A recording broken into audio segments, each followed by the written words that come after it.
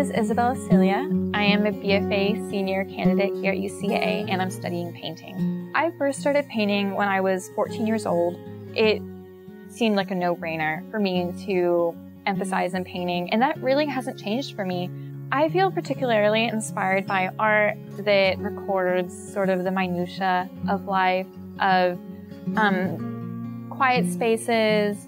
And I'm also interested in art made by Latinx artists. I'm Hispanic, and I'm a first-generation Colombian American, so my parents immigrated here from Colombia in the 1980s, and that has definitely progressed in my BFA degree. The more I'm realizing that that is coming out in my work.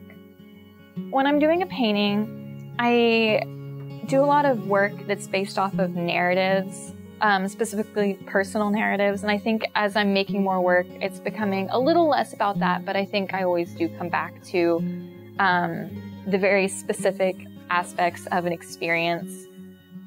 One of my favorite things about UCA was the ability to contribute to and create community here.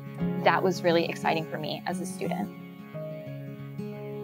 The culture at UCA is very supportive, not just faculty to student, but also between students.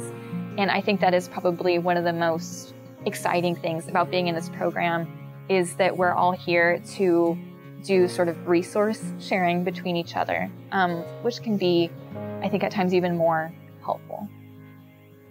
I think one of the most exciting things at UCA, and one of the things that brought me to UCA, was knowing about the Bomb Gallery.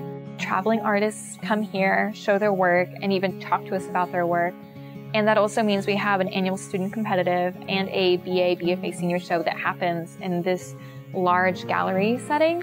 It also means that we have the opportunity to work in that gallery and have that experience on the other side of that relationship between gallery and artist. I think one of the greatest things about the faculty here at UCA is how diverse the faculty is. As a student, my main faculty member was Sandra Leckett, and she has been awesome to me. We have definitely developed a relationship when we were working closely together, and we all get an opportunity to talk to the faculty during BFA critiques and stuff like that, so my experience has been very positive. I would definitely recommend UCA based on my personal experiences here. I think one thing people would be surprised to know would be that with the BFA program, there's a requirement of an internship.